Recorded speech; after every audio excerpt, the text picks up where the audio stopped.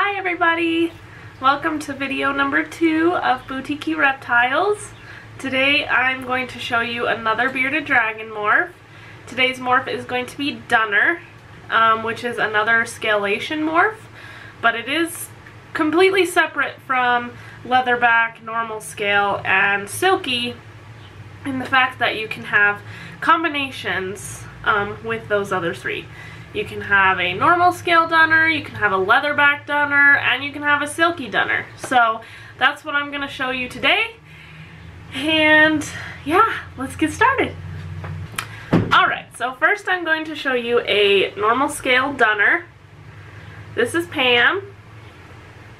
And the main difference between Dunner and just a normal scale bearded dragon is that their scales are actually a different shape.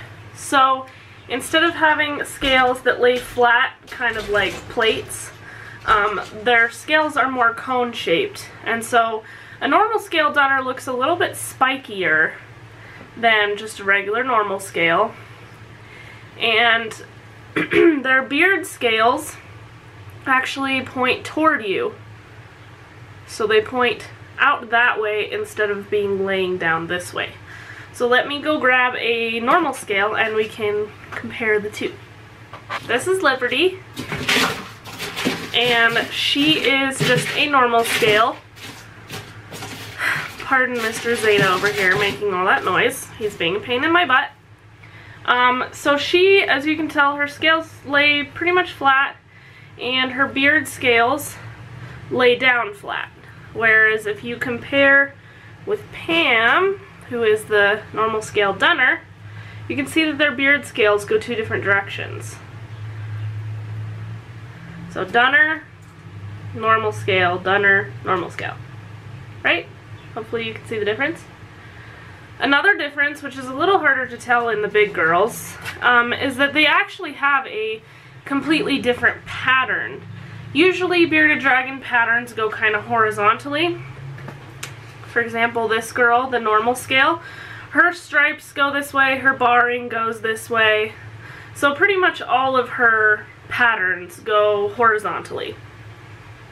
Whereas Dunner patterns actually go vertically. So let me show you an example of that.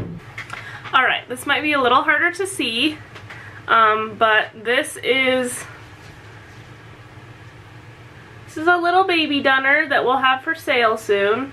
See where it'll zoom in. There we go. So this little baby is actually one of Pam's babies, the other big girl that I just showed you.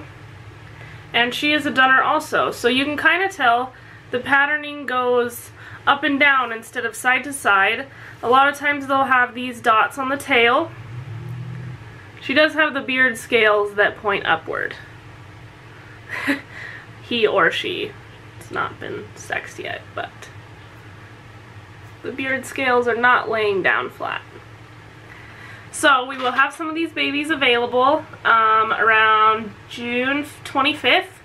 They will be 6 weeks old, and as long as they're 6 inches long and eating and pooping everything, then they'll be ready to go. So keep an eye on our Facebook page and our Instagram page if you're interested in one of these gorgeous babies.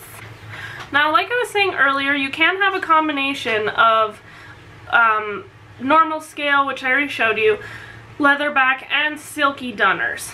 Unfortunately, I don't have a silky Dunner to show you, but I do have a leatherback Dunner, so let me go grab her really quick. Alright, this is Venus, and she is actually not been feeling the greatest right now. She's a little on the skinny side, so she's been living by herself, but she is a leatherback Dunner. So I'll do a comparison. She's the leatherback Dunner, and Pam, who I showed you earlier, is the normal scale Dunner. So you can see that she does have a little bit of reduced scalation. They do both have the spikes on their sides and the spikes on their beards that point up towards their nose instead of